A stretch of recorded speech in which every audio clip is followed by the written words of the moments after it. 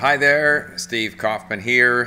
Today I want to talk a little bit about my Czech challenge, or as I called it, the 5 days to fluency in Czech. And I want to bring you up to date on what's happening.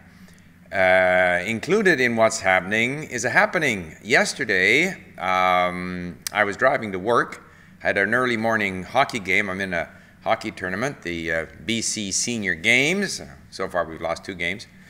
But I came home and threw my equipment out onto the driveway to dry out in the sun, and then downloaded some of my regular listening from Český rozhlas, and headed off to work along the windy road. Marine Drive is quite windy, and there's a bus stop there, and there were these 2 girls hitchhiking, in their 20s. And very rarely do you see people hitchhike, but they looked so kind of pleading that I stopped and picked them up. And they come in and they said they'd been waiting for an hour because there aren't many buses along this route. And but I still had my Czech interview playing through the audio system in the car, and they said, "Oh, what's that? Is that the radio?" And I said, "No, I'm listening. I'm learning Czech." "Oh, you're learning Czech? Where from?" "From the Czech Republic." Wow. I mean, I hit the jackpot. So for the next 20 minutes, I was able to speak Czech with them in the car. I mean, that was the first spontaneous conversation in Czech that I had ever had, because I have spoken to my tutors on Skype, but I had never actually met someone and started speaking Czech with them. So I was just that was just like, wow, that was tremendous, like an omen, So I was very pleased with that. We played hockey again this morning at 8 in the morning, so I had to get up very early, didn't sleep very well. We lost again, as I say. But before I get into explaining again the 5 days to fluency, I also wanted to comment briefly on a little sort of exchange on another video that I made recently, a video that I put out in Russian. It's part of my series, the 7 Secrets to Successful Language Learning. And of course, the 7 secrets are: 1, if I remember them now, to put in enough time; 2, to do things that are interesting for you; 3, to notice what's happening in the language; 4, that grammar is more important than vocabulary; 5 is to be patient; 6 is to get the proper tools. I mean, even YouTube is a proper tool, MP3 player, accessing good resources. And the 7th and final point is to be a genuinely independent learner. These are my 7 secrets, and I'm doing them in a variety of different languages. I did the series in Russian. Of course, it has Russian Cyrillic writing in the title. And one of the people who follows my YouTube channel said, please add subtitles to the Czech video under this Russian video. No, he didn't say please. You should make subtitles to your Czech video. So I replied, first of all, the video is in Russian, and second of all, it takes too much time to make subtitles. I think verbatim, that's what I said. So then this other person comes on and says, you seem very rude. You should lighten up, have some wine, bring some life, some love into your life. I don't know what sort of thing.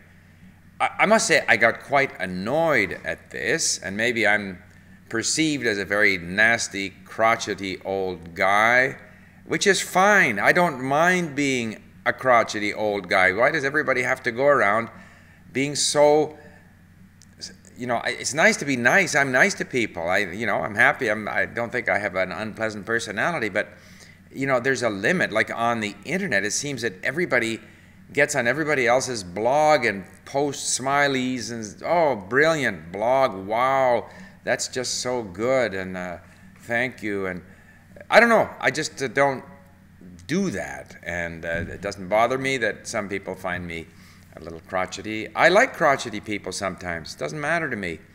But if someone put out a video in a language that I didn't understand, and I wasn't sure what the language was, I would say, what language is that?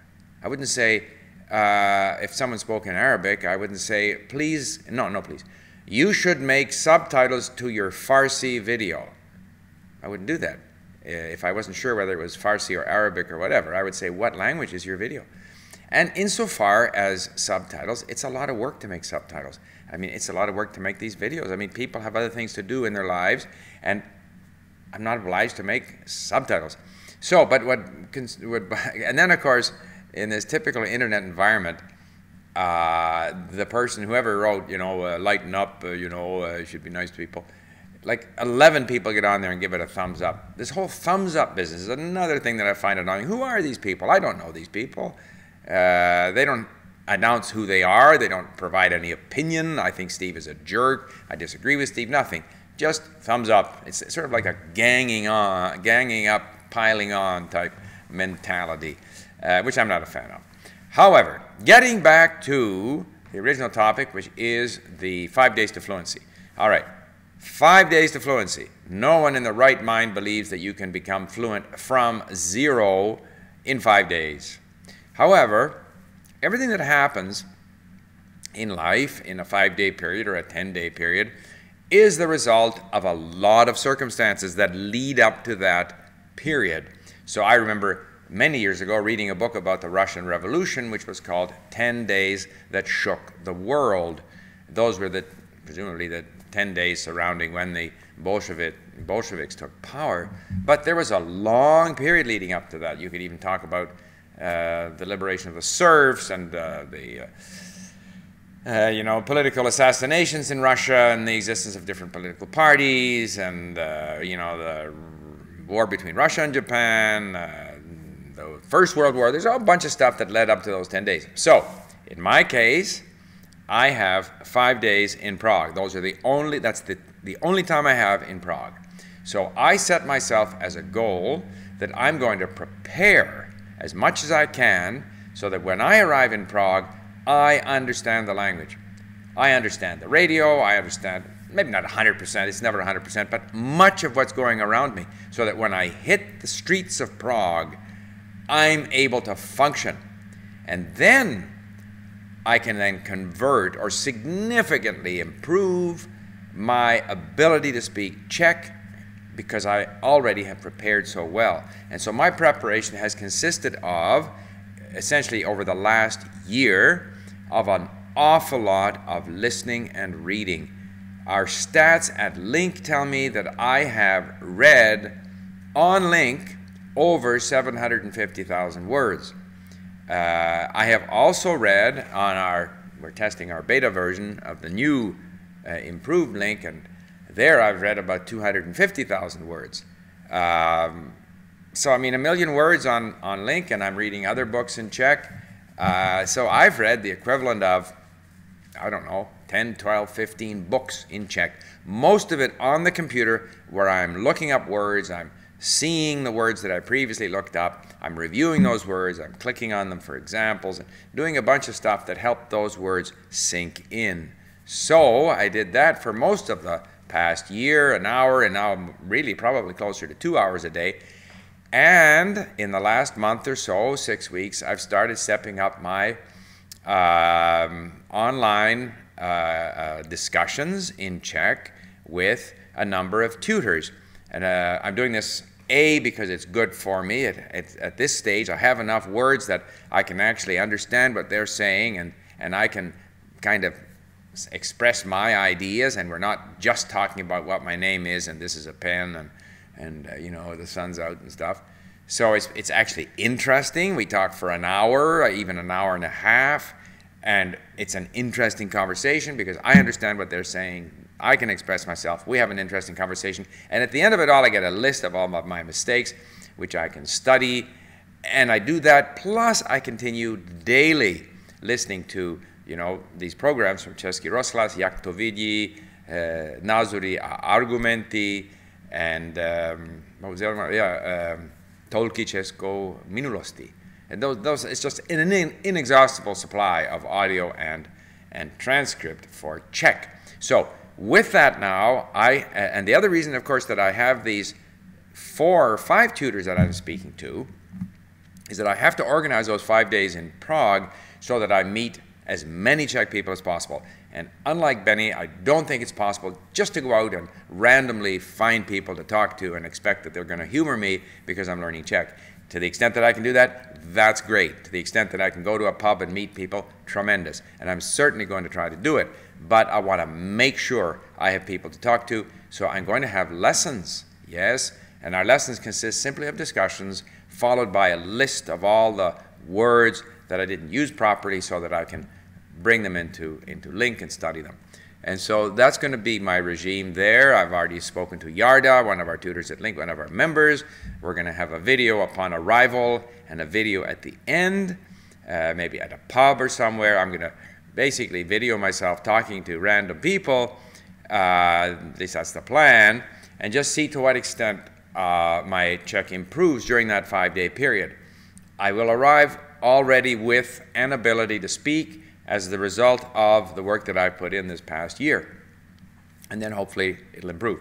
The purpose of doing this is, A, it's partly publicity, of course, let's be honest, but it's because I think that this approach is a very good way to tackle a language. Set yourself a goal. I want to go to Mexico, Beijing, Seoul, Korea, Heidelberg, Germany. It doesn't matter. Ankara, Turkey. I want to go there in 6 months, a year, 18 months. It doesn't matter. Therefore, when I go there, I want to be able to understand the language well enough that I can actually take advantage of being there. So in order to do that, I'm now going to work very hard, primarily on my passive knowledge, my ability to understand both the written and the spoken language. This means a large vocabulary, albeit a passive vocabulary. It's great to have a passive vocabulary because you have to understand what people are saying to you. Otherwise, you can't very well maintain a meaningful conversation. So, to me, it's a pattern. It's this 5 days to fluency, which can be 2 weeks, it can be a month, it doesn't matter. The whole point is, once you set the target of when you're going to go there, then you spend the intervening period developing this tremendous, this deep, passive knowledge of the language. And if you can't afford to go anywhere, then you can still do this because you can say, all right, my 5 days to fluency is going to be 5 or 6 or 10 days, but what I'm going to do is I'm going to set a period of time, a year from now, when I'm going to massively immerse myself in the language, where day after day I'm going to do nothing but listen and read in the language. I'm going to speak to people via Skype. So I'm going to organize myself so that at some point in the future I can have this massive immersion, listening, reading, speaking, total concentration on my target language. So I just think that's an interesting way to motivate yourself and to set a very sort of specific goal and to put in place a program so that you can achieve that goal. So I will be, from time to time, reporting on my progress. And certainly, when in Prague, I will be making videos so that people can see how this works. And hopefully, this can inspire other people to do the same. And we can call it 5 days to fluency. It doesn't matter whether it's 5 or 6 or 10 or 20. But people who would say to themselves, and maybe tell us, and others here who follow this channel at YouTube, okay, I'm going to learn Thai, I'm going to learn Portuguese, and my target is 12 months, 18 months, and my 5 days to fluency period of conversation is going to be at this point. And then keep a little record of it, and so we can see how they do. Okay, I went a little over today. Thank you for listening. Bye for now.